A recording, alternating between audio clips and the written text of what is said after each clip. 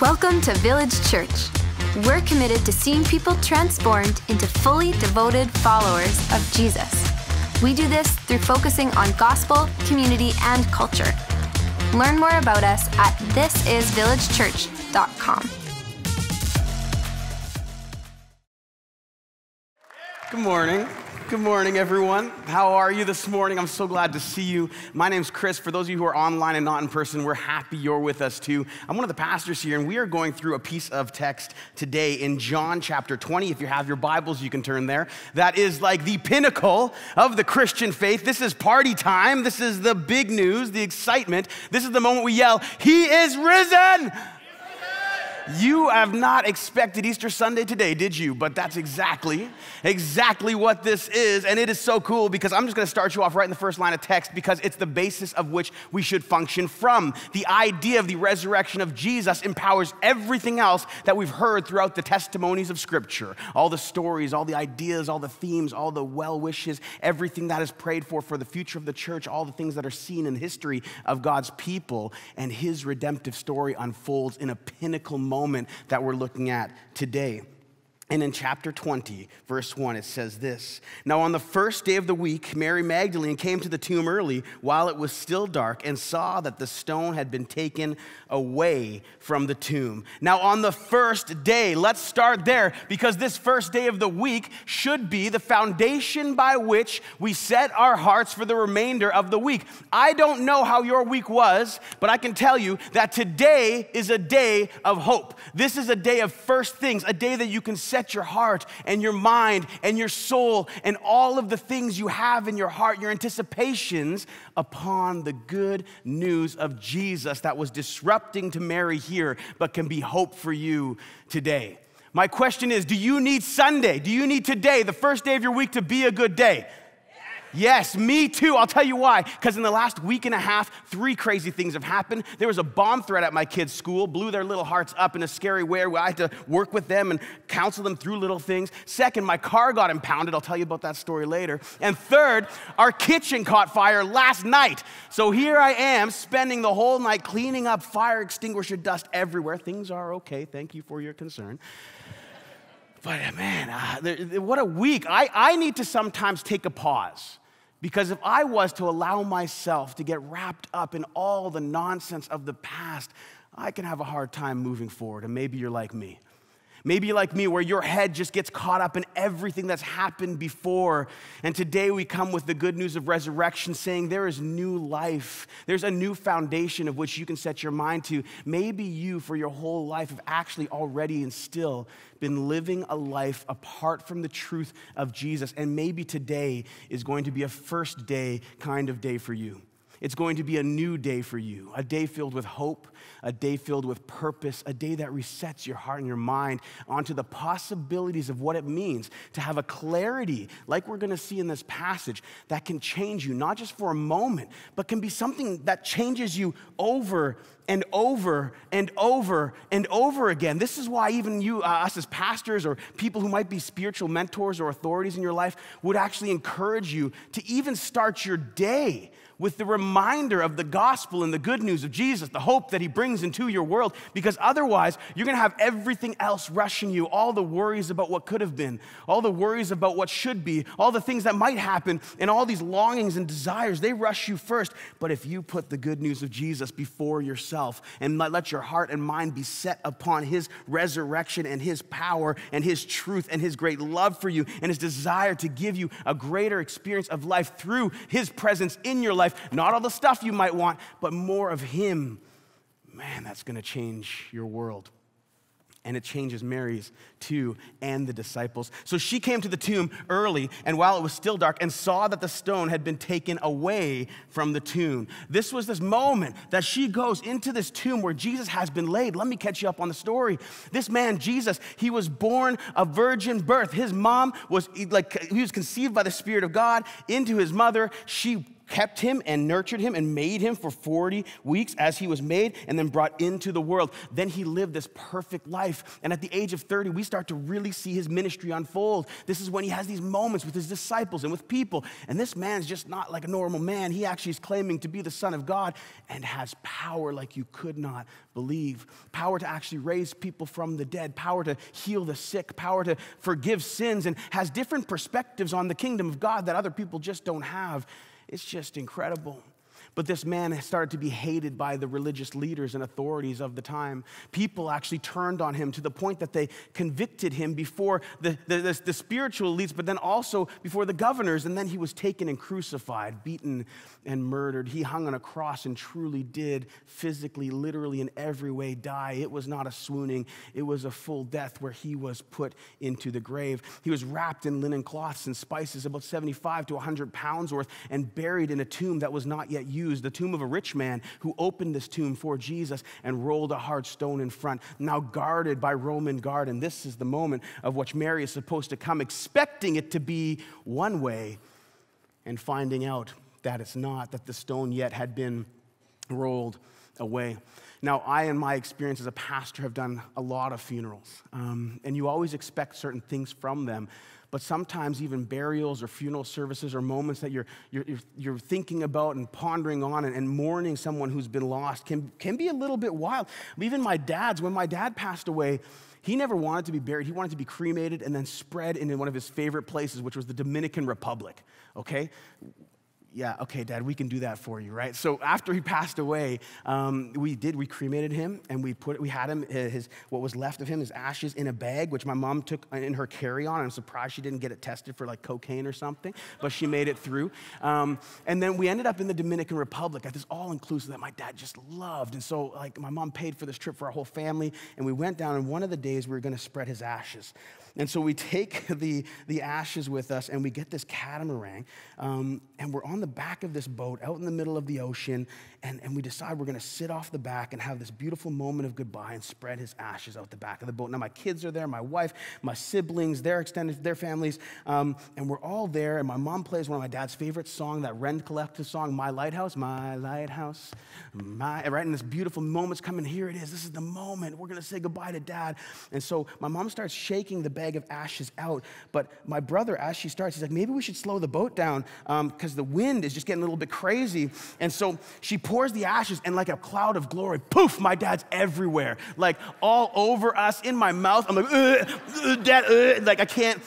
Like my mom thought she had passed the moments where my dad would be all over her, but once again, he is just covering her from head to toe. It's this crazy, wild moment, like not what we anticipated to say goodbye to my dad, all right? And I thought that was wild, but then you read Mary's account where she's like, the stone, she walks up and sees the stone, and the stone's actually taken away from the tomb. So she's thinking, what do I do at this point? And ran back to the disciples, to Simon Peter and the other disciple, the one whom Jesus loved, which is really interesting that John might say this, because we're going to start to get to know John a little bit more in this text of how he speaks to himself, how he describes himself, and see that he's a little arrogant, you know? He's got a couple things in him that make him unique to as a disciple, but also as he writes it down. And the cool thing is, as we read his words, we have to be reminded that this is like sacred text. This is inspired scripture. God kept these words in here, so it's very true that Jesus loved John. And then said to them, they have taken the Lord out of the tomb, and we do not know where they have laid him. So she comes to the tomb, and the first thing she sees is that she sees that the stone is rolled away, and she comes to a conclusion. She concludes that the body of Jesus has been taken away, that they've taken the Lord out of the tomb. Somebody has taken him. Now, in this time, the reason there was Roman guard at the tomb was because people would actually like grave rob and steal from the tombs of people and steal from their graves, and it became such a problem that it became a capital punishment situation. If you stole from the tomb, the conviction for that and the outcome, the sentence would be capital punishment. So people would normally steal from tombs. They'd steal trinkets and things that were gifted to the bodies, things that were of value, and so her mind is running to that and said, someone's taken the Lord out of the tomb, and that's where she's stuck with how she saw him. And that might even be your skepticism today. If we talk about the resurrection of Jesus and we point to the empty tomb as proof for that, you may believe, well, someone clearly just took it. Someone clearly just took the body and ran off with it, and that's the end of it. It's case solved, easy peasy, don't believe in Jesus, it's not true, it's not real. Mary's mind is in that place and says, we don't know where they've laid him. Where did Jesus go? And so Peter went out with the other disciple, and they were going toward the tomb. So they're making their way there, and both of them were running together. They're running towards Jesus, one with the other, going to see what has happened, and they're sprinting there, but the other disciple outran Peter. Here we go again, John. This guy saying, man, of all the foot races to happen, this really important one where we're running to the empty tomb of Jesus, John was the faster one, yeah. I outran the old man and got there first and reached the tomb first. This is so interesting, isn't it? Because it seems a little bit arrogant. It seems a little bit like fun, but also like it's inspired. Here's a principle you can take from something like John's words in Scripture, his account of this moment.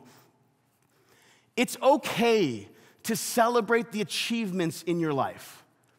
And I think it's important for us to say that.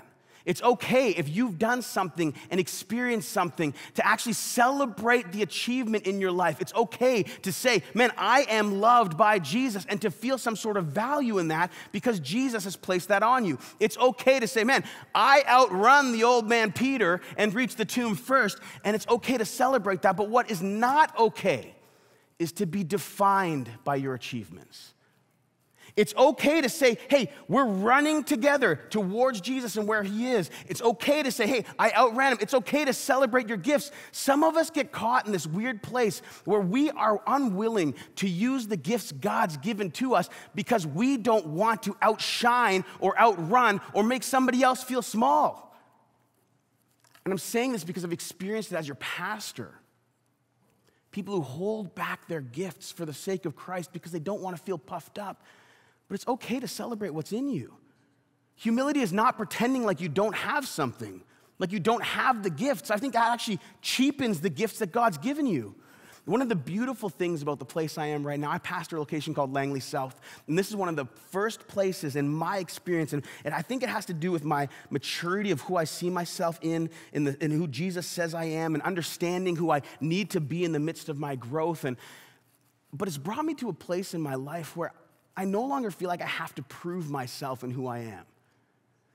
Do you ever feel like you have to do that? Do you ever feel like you have to prove how good you are, or prove that you can do something, or prove that you can show up and be the person that you think people around you need you to be?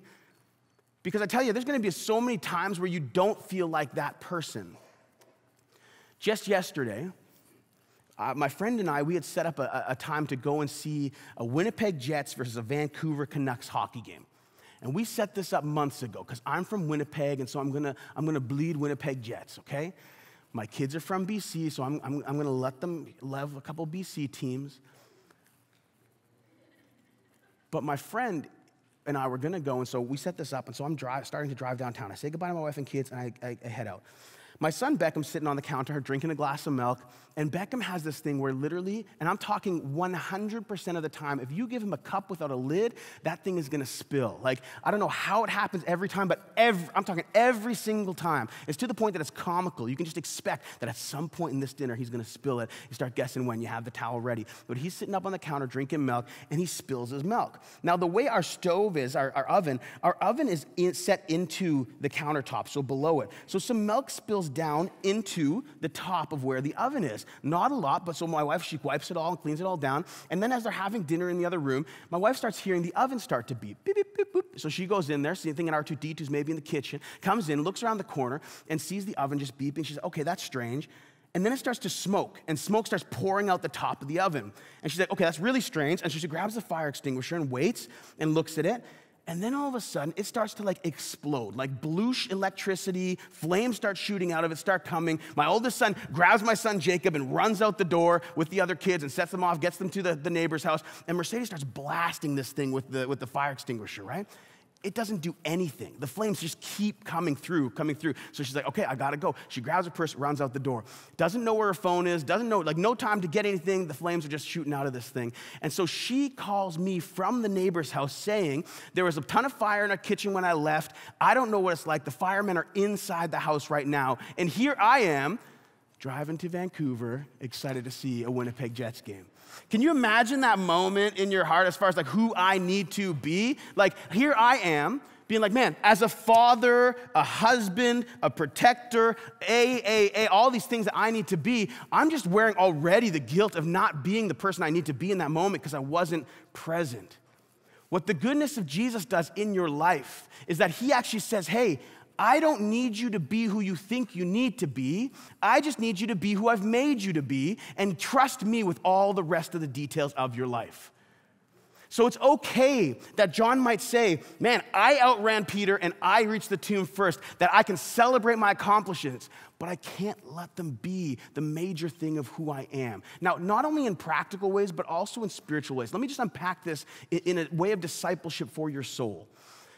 As you follow Jesus, by God's grace, the Spirit of God, and this might be new for some of you who are new Christians, or if you've been thinking of becoming a Christian or following Jesus, this is part of the package, is that the Spirit of God is going to do things through the text of Scripture, through people around you, and through moments with Him that convict you to change your life. There will be things that He will ask you to do differently in your life because of the relationship you have with Him. Now, let's consider this. Consider if Jesus has asked you to change something and you know exactly what it is. Maybe even in your own life right now, you can consider where He's asked you to make change, where He's empowering you and calling you to be different than you've been in the past. Now, what happens sometimes to people is they take that identity piece and they put it inside themselves and say, I am now made to be someone new, so I'm going to change this about myself. Whatever it could be. It could be things around anger and holding your tongue. It could be things about sexual ideas and lust you might have. It could be things about greed or gossip. It could be things about all sorts of things you have in your life, gluttony and health, all of these things. I'm going to change it. And so what happens is you tend to start really well with a plan and accountability and movement and growth, and you build and build and build, and you can go a long season of good health. And you see this in people. Oh man, I've gone this long without engaging with that sin. Real change, what a joy, what a good thing, what an accomplishment. But what happens then is if someone then fails at that moment where they have this great thing and they put all their eggs in the basket of longevity and health before Jesus, of what they've accomplished in that moment, is that sometimes what happens then is if they do fail, if they do stumble, if they fall back into that sin, if they fall back in, what happens is a lot of shame comes into their life. And they internalize the shame as a piece of their identity because their identity was built on something they could not sustain alone. Do you see what I'm saying here? If you build yourself up on your accomplishments, even the spiritual ones of, man, I've been this far from this sin for this long, and then you fail, everything has been put in the wrong basket. It's been put on what you can do. Instead, allow it to roll into what Jesus has done. The same grace He gives you in that moment of actually forgiving you and calling you to a different lifestyle, He will continue to give you again and again and again as you are perfected into His image the time you're here and continuing to grow in His image and likeness. And that's so important because if you put it only in the things that you're outrunning, the things that you're accomplishing, the things that you're doing, then you're putting all that pressure and all that weight of Jesus' glory on yourself, and that's not where it's meant to be. It's not where it's meant to be. And we see this time and time again with people who just try so hard. Instead, let the glory go to Jesus so that even when you fail, you can thank Him once again for the freedom He gives you from that sin too. Let's continue in the text. And stopping to look in, He saw the linens lying there, but did not go in. So this is John. At his first glance, he gets there before Simon, and he looks into the tomb, and he sees the linen cloths lying there. Not with Jesus in them, but just lying there. Like, he doesn't go in further to investigate, but he sees physically what that is. And that's an important sign of what he saw. And then Simon Peter came following him, and he went into the tomb. So if John got there first, Simon just went a little further just to prove himself. and he saw the linen cloths lying there. So they both saw the linen cloths lying there in the tomb, but these are different like verbiage and signs of seeing. It's actually, in the real language, it's a lot different. This saw right here, the first saw we see, is that John looked in and saw the physical layout of the tomb and where things were. He saw it. He just saw it. He didn't make conclusions about it. He didn't observe it. He just looked and witnessed and saw what was in there. Maybe this is you with Jesus right now. You're here right now, and all you do is you see, like you've been brought to church your whole life. You don't feel like you're really engaged with what's happening here, but you're here maybe because mom brought you, or you're dating someone who wishes you would follow Jesus, or you've been invited by a friend, or you think you might need to be part of something, and you're seeing life change around you and other people. You're seeing people preach and sing about the goodness of Jesus. You're seeing things, but it's just from a distance. Now, Peter comes and goes in further, and when he sees what he saw, this word actually doesn't just mean he physically sees what's in the tomb, but that he observes it, that he considers it, that there's something further in his mind and heart of what he's looking into. Rather than just seeing the physical outline of things, he starts to try and understand it a bit by really observing the scene. And the face cloth, which had been on Jesus' head, not lying with the linen cloths, but folded up in a place by itself. You can underline that. We're going to get back to that in a second. Then the disciple who had reached the tomb first, thank you, John, also went in. And he saw and believed. Something completely different happens in this third time that one of them looks at it. So at first, John just looks in and sees the physical outlay. Peter dives in and actually observes it. And John comes in, and he considers it to the point that it actually changes him, and he believes. Now, what is the truth of what John is believing in? Because this is the point of where everything comes to a climax of what we can believe in the Christian faith. Remember, Mary's thoughts on the outcome of the empty tomb was what? That someone took the body. Was that what John believed? Peter looked in and saw the linens and considered them. But John now believes something about the scene, and it's this. It's that John believed that the truth of who Jesus was actually true. He believed that Jesus actually did raise from the dead. These linens, when you look at them, they weren't like torn apart. Like if you read the Lazarus story in John 11, when Lazarus is raised from the dead, it says he comes out bound by the linens. And Jesus says, hey, unbind him and let's go. Like there's a whole moment of his binding. This is not that. They don't walk into this whole like strip of linens being torn off a person or someone struggling. Like Jesus rose from the dead, did not need help to come out of the confines of death, came back to life and actually truly lives, to the point that he even folded up the face cloth that was on him. This is miraculous what he's seeing.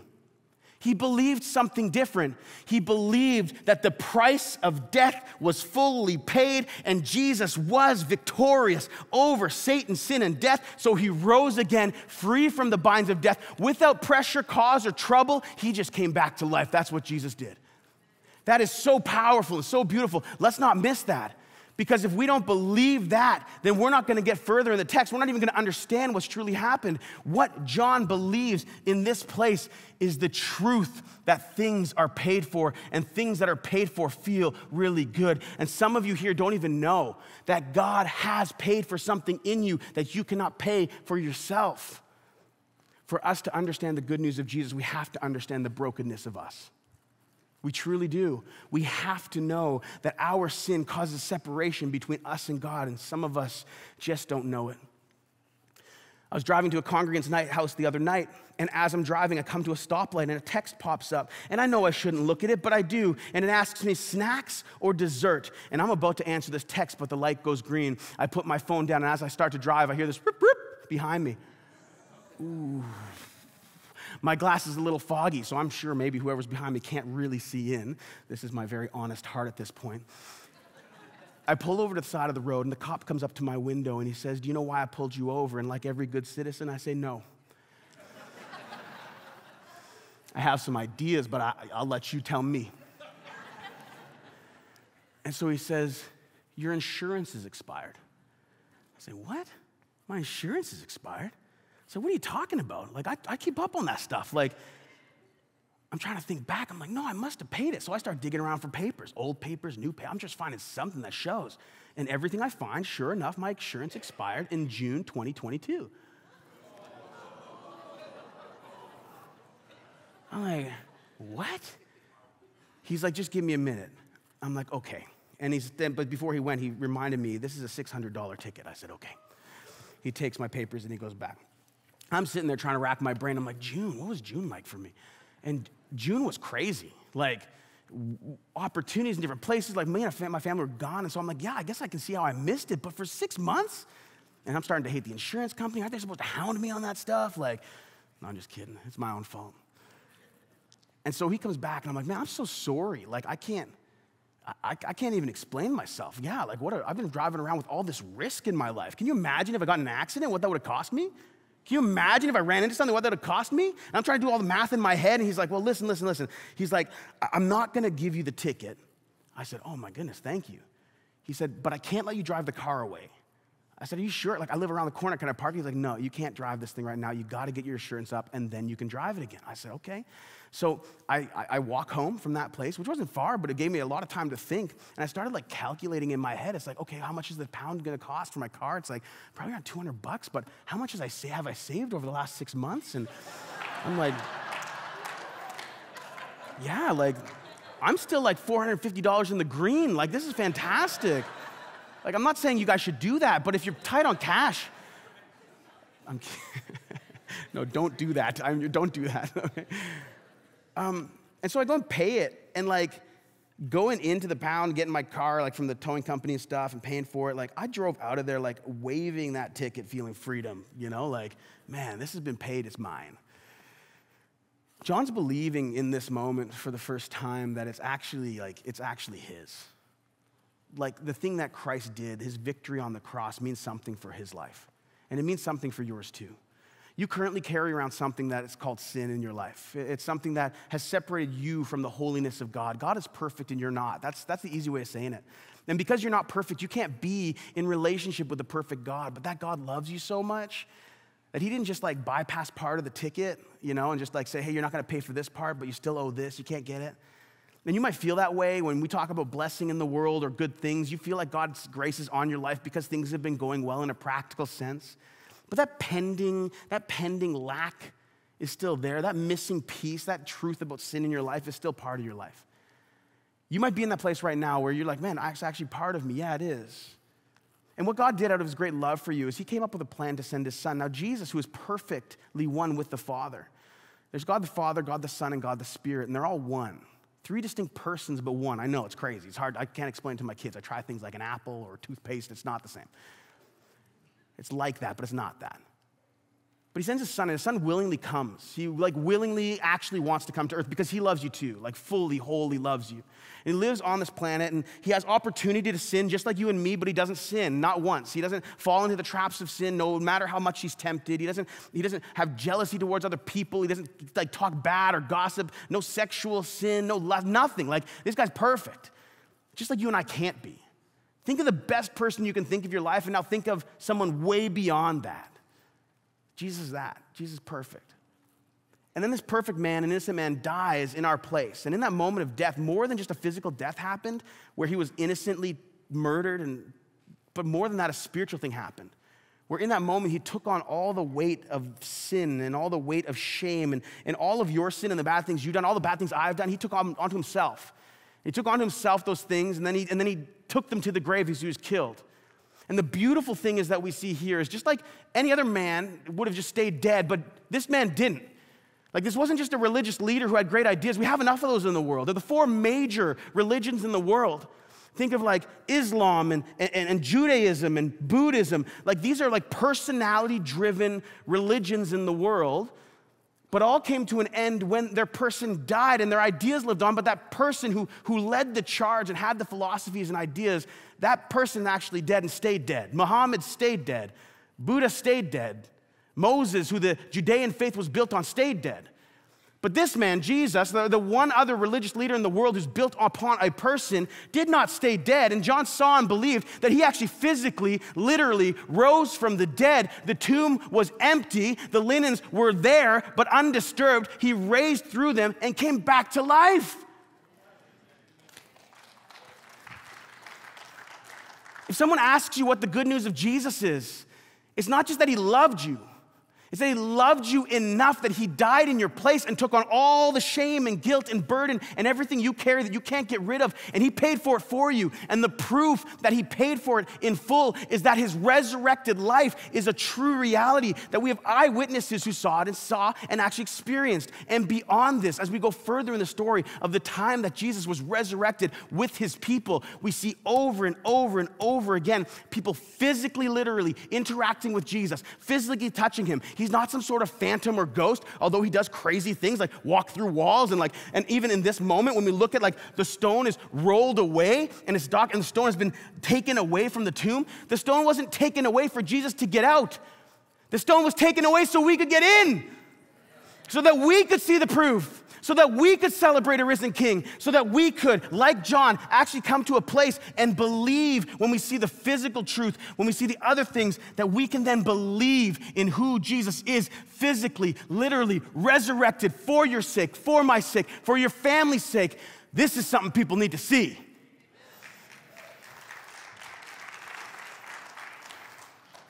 They didn't understand the scripture said he must rise from the dead, and the disciples went back home. Now check this out, because this is awesome. But Mary stood weeping outside the tomb, and as she wept, she stooped to look into the tomb, and she saw two angels in white sitting where the body of Jesus had lain.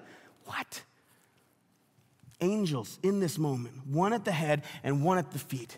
And they said to her, "Woman, why are you weeping? Why are you sad? Why are you carrying this? Why are you weeping right now?" This is a moment of celebration. As we talked about, the moment with the church to gather together is a time of celebration to celebrate a risen king. Mary, why are you weeping? Hope is in the air. Don't you see it? Hope is in the empty tomb. Stop weeping. And she said to him, "They've taken away my Lord, and I do not know where they've laid him." Again, she's caught in this idea of the death of Jesus. Where is he now? You in your life may need to hear the angels actually speaking to you, just as they spoke to Mary, the truth of the gospel speaking to you, just as it speaks to her. Why are you weeping? Why are you so downtrodden? Why is there no hope in your soul? Because in this moment, it's like things have actually changed.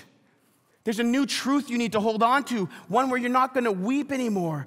But some of us are caught still just staring at the grave and staring at the brokenness in our life, seeing no hope. Listen, there is practical, real hope in Jesus. It changes everything about you, even how you see situations.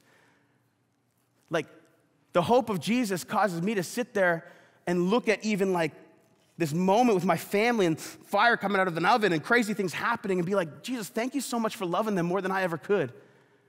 Thank you so much for giving me such an incredible wife who was able to actually serve and take care of my kids and do everything right. Thank you, God, that you protected our home from this fire. I spent the night cleaning it, but over and above, the place looks great. Cleaner than it was before the fire extinguisher went, too." I was like, man, I hope I don't know any of these firefighters who are coming in right now, because that place was a mess. There's something new here, and maybe we just need to be reminded of the hope of Jesus, and Mary needed that too. Now watch. Having said this, she turned around and saw Jesus standing, but she did not know that it was Jesus. She didn't recognize him. Man, scholars have all sorts of reasons why. Maybe there's a physical beating that happened in his life that's still present in his face and of who he was as he's in this place. Maybe her eyes were filled with water. She was crying and weeping. And Jesus says, "Why are you weeping? Who are you seeking?" And supposing that he was the gardener, she said to him, "Sir, if you have carried him away, tell me where you've laid him, and I'll take him away from you. I just want Jesus back. I just want Jesus." And Jesus said to her, "Mary." He spoke into Mary's life, just her name, a name that was known to her, a name that was a common moment of Jesus saying, "Mary, I know you." Do you feel that intimate connection just with a name? And so she turned. This was the moment. She turned in Aramaic, Rabboni, which means teacher. she knew who Jesus was as he spoke and revealed himself to her. Some of us need to have a moment with Jesus where he reveals himself to us. Can I encourage you to ask for that? Some of you might hear right now just be in a place of no hope, where you're carrying on and you're wondering, man, I need like that power that resurrected Jesus from the dead. I need that in my life. I need the presence of Jesus in my life. I'm seeking Jesus just as Mary did. Where did he go? I need him, I need him, I need him. And you've maybe felt that before in the past. Ask Jesus to reveal himself to you today. Ask him to reveal himself in a way that you would fully understand the love he has for you, where you'd fully understand the presence he currently even still has in your life, even where you don't believe it. Ask Jesus and invite him into the hard moments and say, Jesus, show me where you are in these. Let the truth of your resurrection bring hope today. Show me how alive you are. You know what? I don't mind asking you to take that risk. Asking you to ask Jesus, hey, Jesus, show yourself to me. Whether it's by like speaking something into my life that I know you're true, whether it's by the circumstance around me, whether it's by community speaking it into my life, whether it's by you just showing up in a way that I can't explain, that just feels just the Spirit of God in my life like I need it and I know I want it. But are you willing to just invite him in? Because some of you even might be scared as to what that means. Because if Jesus is really alive, it changes everything. Like if Jesus is truly raised from the dead, it changes everything. Like Mary's life from this moment on changes, and she is then given the good news of the resurrection. And the next verse you're going to see in verse 17 is that she's pulled and sent on her way. I'm just going to read it to you so this can be the piece that you take with you, because I think it's so important for us to understand. And Jesus said to her, do not cling to me, for I have not yet ascended to the Father, but go to my brothers and say to them, I am ascending to my Father and your Father, and to my God and your God. And Mary went and announced to the disciples, I have seen the Lord. I have seen the Lord. And that he said these things to her. If you've experienced Jesus in your life, if God has revealed himself to you in his mercy, do not keep that news quiet. And don't believe the lies that tell you you aren't good enough to share it. Because you might be in a place where it's like, but you don't know my past. Well, great, I have a checkered past too, but you don't know what I've done. Great, I've screwed up too. God gives you this beautiful moment of revealing himself to you in a way that he knows you'll need. And if he's revealed himself to you, he sends you. What he's done to you, he wants to do through you. He wants to reveal himself to other people through your testimony. What? Even your sin is going to bring glory to him. The sin you've done in the past that he saved you from is going to show his power over all these things that other people struggle with.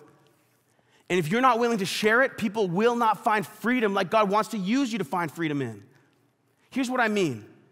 If you stand here and you actually share something that you've struggled with, man, I've struggled with debilitating insecurity because I people please to a degree that I fear man so bad that it stops me from doing what God asked me to do.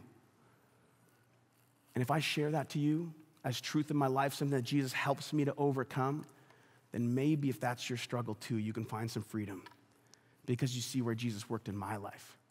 You see where God revealed himself to me to change me. And that's what I want for you.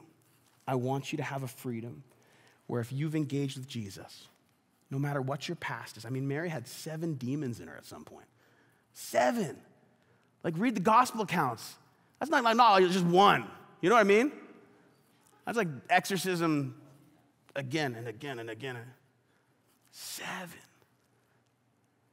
And Jesus gives her the most important news that has ever come to humanity, that he's alive, that he really is who he said he was, that he truly has power over sin and death, and that there's truly hope for the world. And he uses her as the first vessel to share that good news.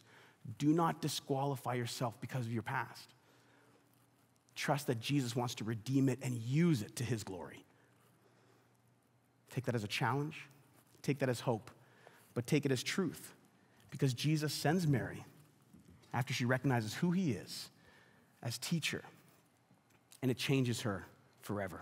And I hope the good news of Jesus changes you too. Let's pray into that together. Jesus, we thank you so much That in the midst of a broken and hard time in our lives, things we walk through, things we see, things we experience, things that may cause us to have a great deal of discouragement, Jesus, that your resurrection is true, that you truly did physically, literally raise from the dead. That all the things that you took with you couldn't hold you because you paid them in full. That we can trust the goodness of your great love for us, and that great love can transform us, that meeting with you can change who we are. So God, I do pray and ask that today you would meet with those who need to see you. You would reveal yourself to those who don't know you. You would show yourself to be true and alive to those who need to know the hope in real and practical ways. And for those of us who love you, Jesus, the same prayer. Keep revealing yourselves to us. Keep showing us who you are. Keep giving us greater depths of understanding into your great love for us. Let it never get old. And help us every week, every day, every minute, every moment to be reminded of the good news of a king who rose victorious over death and sin and Satan and shame, and one who brings truth and light so that we ourselves will be changed forever, but we bring that truth to people who desperately need that hope. We pray all this, Jesus, in your powerful and beautiful name, and celebrate you for it. Amen. Amen.